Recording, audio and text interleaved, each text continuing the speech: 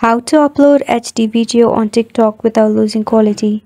I'm Nana from Create Login and Delete, and let's start with our video. So there are two options that we can try. Let's try the first option. Tap on the plus sign icon and here we'll be uploading a media.